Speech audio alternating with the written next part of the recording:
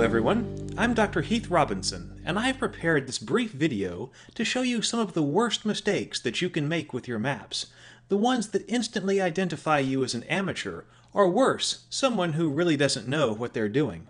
Even though the result of every GIS analysis will not be communicated as a map, at least a very large percentage of them will, and the maps you produce reflect on you as a GIS professional. People are judged by their appearance. It may not be right and it may not be fair, but it is true, and the same applies to your maps. When you're giving a presentation or standing beside a poster, the people who walk by will not see all of the hopefully amazing GIS analysis that you put into generating your results. They will just see your maps, and they will make judgments about you, judgments about your analytical competence, and judgments about your overall quality simply by, often the very first impression, of your map. In this video, I have compiled the errors that I see all of the time on the web and with alarming frequency, even in print. I even see these errors when I'm at conferences in both the oral presentations and poster presentations. These errors can immediately signal that the person doesn't know what they're doing cartographically, and although the analysis they are presenting may still be rock solid, the red flags on the maps immediately cast doubt onto the quality of the analysis. Not making these mistakes and presenting maps with rock-solid cartography will go a long way to inspiring confidence in you and in your analysis. Here are the 10 items, in no particular order. Number 1. The map is in an incorrect projection. If the data shown on your map is not properly projected, then you're immediately not going to be taken seriously. I have seen more maps of the United States that look like this than I can count. Everyone who is a GIS professional knows what this is. It is a feature class that was stored in a three-dimensional coordinate system that is now being displayed as if the latitude and longitude can be mapped directly onto y and x coordinates on a Cartesian plane. Very unfortunately, this is sometimes called unprojected, and sometimes you even see someone write projection unprojected on a map. But any systematic conversion of spherical coordinates to a Cartesian plane is a projection, and so this must in reality be projected in some way, and thus the term unprojected is a misnomer. However, it is almost certainly not the projection that correctly and most clearly displays your data. Without the proper projection, the map can very easily be simply wrong.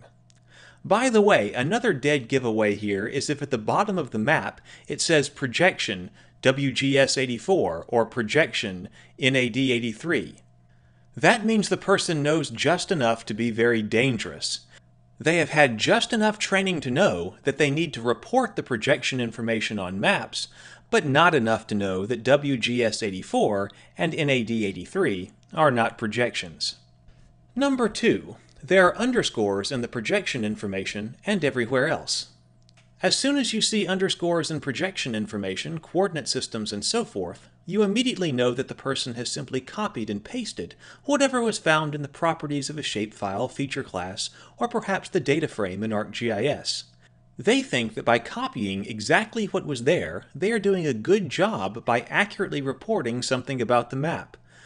But the reality is the underscores are unnecessary. USA _contiguous _Lambert _conformal conic is not the name of a projection. It's just the Lambert conformal conic projection. Similarly, if you need to refer to the North American datum of 1983, write the North American datum of 1983, not GCS _North American _1983. By the way, that USA _contiguous part is just telling you that particular file's projection parameters are supposed to be optimized for the contiguous United States.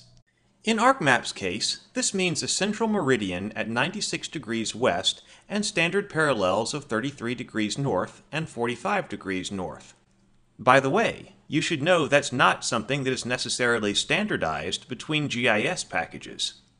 This should be used as a starting point from which to optimize the projection for your own purposes. It is not a whole new kind of projection, so don't include USA _contiguous. If your central meridian and standard parallels are optimized for the map, as they should be, just report them.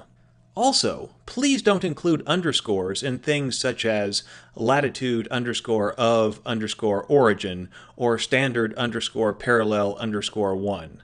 Just write the words out. Number 3. The map uses the ArcGIS Goldenrod color ramp for choropleth mapping.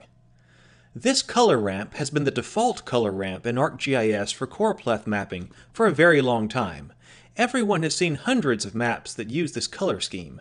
Everyone knows that when they see this color ramp, the map was created in ArcGIS and that the person took no time in selecting an appropriate color scheme for the map.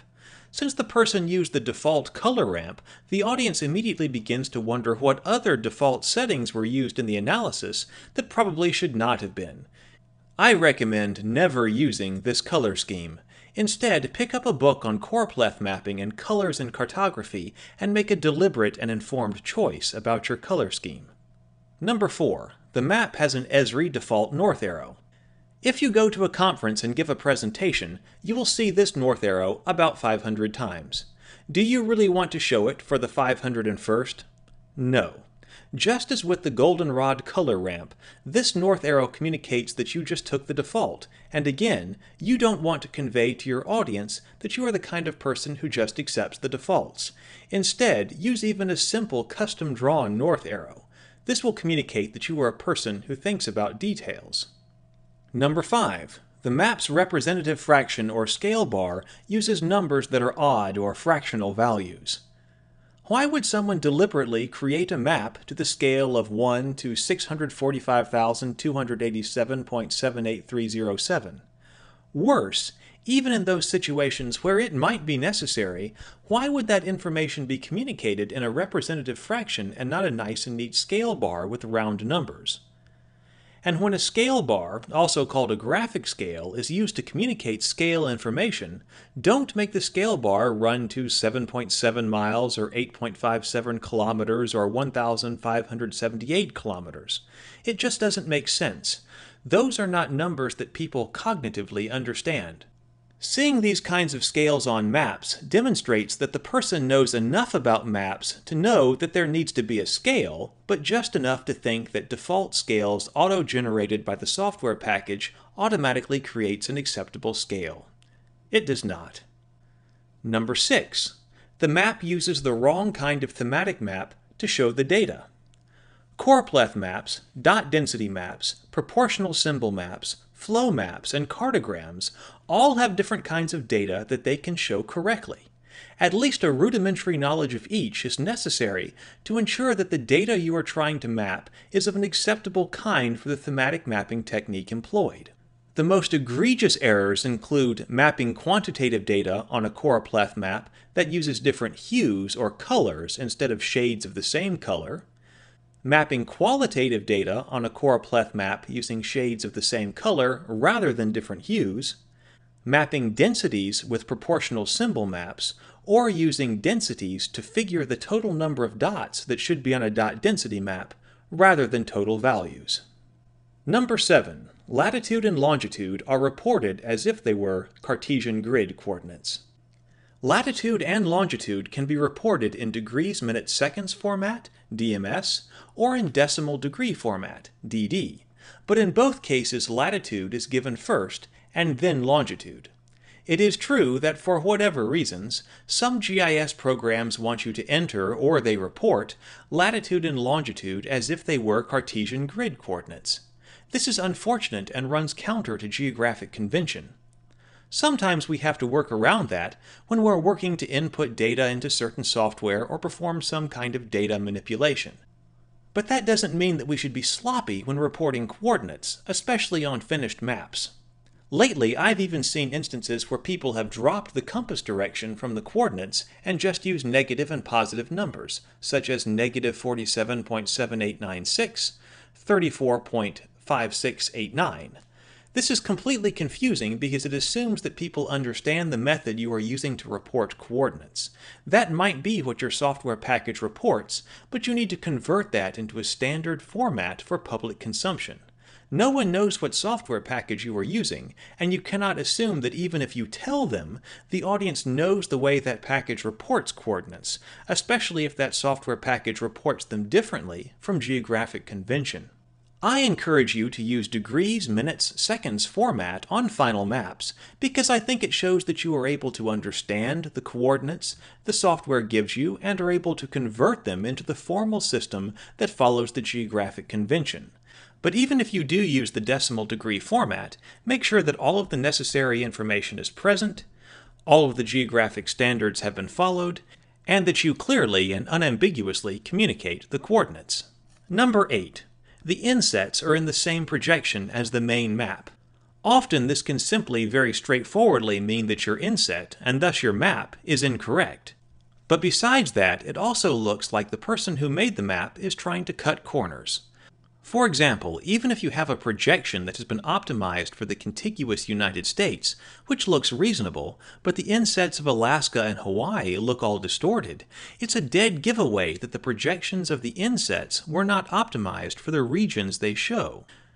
The person who drew the map seems to know they needed to use a projection, but didn't know enough to make sure their insets were also correct. Number 9. The use of space is terrible. Cartography is partly an art. The map has to be scientifically correct, of course, but the cartographer also has a responsibility to learn about map composition and the use of space. This includes understanding positive space and negative space, and creating something that is aesthetically pleasing. There's lots of material out there on map design, and even the way a person's eyes flow across a map when they first pick it up to look it over. In order to create effective maps, you need to use this information and at least be able to create a map that looks nice. And finally, number 10. The map is not optimized for the medium in which it is shown. It is very, very seldom going to be the case that you can use the same map in a print publication, on a poster, on the web, and for a PowerPoint presentation. Unfortunately, you see people all of the time that only have created a single map and are trying to shoehorn it into all of these different circumstances. A map should be designed specifically for the particular medium in which it will appear. I wish I had a nickel for every time I saw a presentation where the presenter put a map on the projector that I could not read. Sometimes the presenter will even make a statement like, "Now I know you cannot see this," or "I know this is hard to read, and I'm not sure which is worse, mentioning it or not." If the presenter doesn't mention it, then the audience thinks he or she is oblivious to the fact that they cannot read the map, and obliviousness is not a quality you want to convey. If the presenter does comment that he or she knows it can't be seen, the audience immediately wonders why the person came to deliver information in a presentation format, designed maps that he or she knew cannot be read by the audience, and then used them anyway. Why would that person not have taken the time to redraft the maps so that they would be understandable, legible, and communicate the information that was intended? That would have demonstrated professionalism. So, in closing, always remember that a map is for communicating information. If it's not doing that, it's not effective. Okay, well that's it. I hope that you will take what you've learned from this video and apply it to your own cartography. I wish you the best of luck in everything you do.